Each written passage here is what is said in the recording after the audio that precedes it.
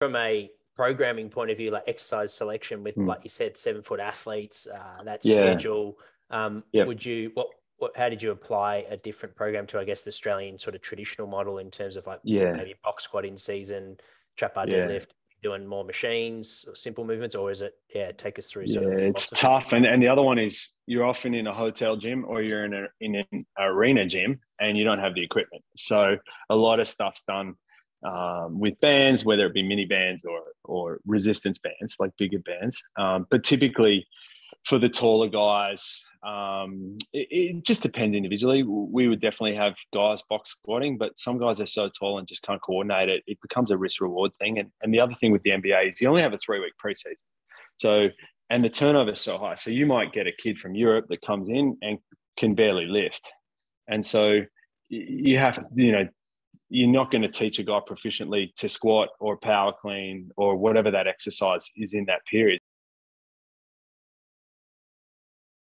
Something you mentioned earlier is how often jobs are sort of successful applicants come through inner networks rather than sort of publicly advertised like in other industries. How common is it for Australians? You mentioned Lachlan Penfold that worked Golden State Warriors, yourself, but how many Australian coaches have sort of worked in the NBA over the last sort of decade? So I don't know of anyone that was in. I think I might have been one of the first in there. I started in 2013. And when I started, there was no Australians, and then 4 or 5 years later, there was a ton. But a lot of them came through the networks of the first person over there. So Troy at Milwaukee, they've had a lot of Australians through there. Troy was at the US ski team. And a lot of his staff have come from the US ski team, and a lot of the staff that we had at the US ski team have ended up at different teams. So now, I mean, I don't keep track of it, but I would say probably a third of the teams have at least one Australian on staff in the medical and physio or strength and conditioning. But it definitely wasn't like that when I started, but it proliferated very quickly. So in terms of demand on a strength and conditioning coach working in the NBAs, you mentioned something that sprung out to me in terms of like 7 games in 10 days in 6 cities. There's not a lot of life outside of basketball. It sounds like with that going on, it's a real bubble. How do you manage your workload? And I think the best way to describe the NBA travel schedule, if you're traveling with the team, it just feels like you're jet lagged the whole time. You kind of wake up in a hotel room and it takes you kind of 30 seconds to calibrate which city you're in and what's happening that day. At the same time, really, cool opportunities. You get to travel the US and meet a lot of people that you ordinarily wouldn't. But the other thing is for us, we went to the final for 4 straight years against Golden State. And then you think just when you're ready for a break, it doesn't come because the draft is 3 days later. So all of a sudden you've got to do all these workouts for all the draft kids that are coming in.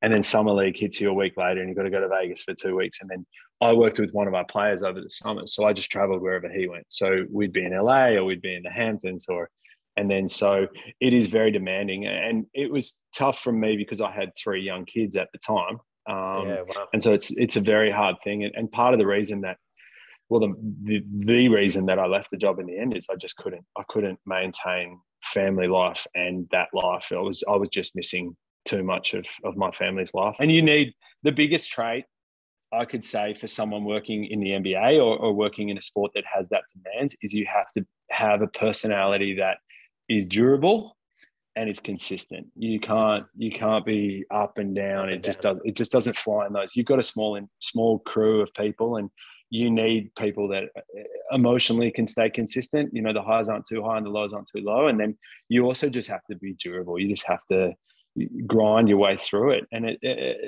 at the same time, I sound like I'm complaining. It's an unreal opportunity and it's an amazing experience. But you just have to be willing to make those sacrifices. What did you learn from the world-class athletes that you worked with at the top level in terms of their mindset and work ethic? Yeah, I think, look, I was lucky. We had some unbelievable athletes. I think the biggest thing I took away from the great NBA players is they just love the game. They absolutely love basketball. And it's crazy. You'll see as much basketball as you play, you'll get on a bus after a game and they'll be watching other games. And they're just so passionate about that particular game. And I think to really be the difference between the good player and the amazing player is they just fall in love with the sport, whatever that sport is. And that's something I've seen in every sport that I've worked with. And the other thing that I think the really great athletes have to fall in love with training as well, because the reality is, to get great, you have to embrace strength training and conditioning training, and you have to be passionate about that. So amongst the really amazing athletes that I've been lucky enough to work with across a range of different sports over the years, I could barely think of any that just don't love training and are really consistent with their training, not just their sport, but the physical training.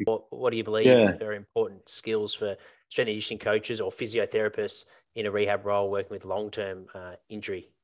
Yeah, I think the best piece of advice I ever got was from Bill Knowles, who's an athletic trainer. He does a lot of the ACLs, a lot of the AFL and rugby league players have gone out to see him, and he told me, because he'd worked with one of the skiers that I worked in the US, he said the most important thing in rehab is to get them to bed tired. And that resonated with me, because too often, you know, someone comes in and they've hurt themselves, and the reality is, for a professional athlete, that's what their career is. That's what they're passionate about. That's what they want to do. That's where their money comes from. And all of a sudden that's in jeopardy, or that's taken away from them. And it can be a pretty lonely and dark place, even if you're on a team, because sometimes in a team, it's even worse, because you see everyone doing what you want to do and you're not able to do it.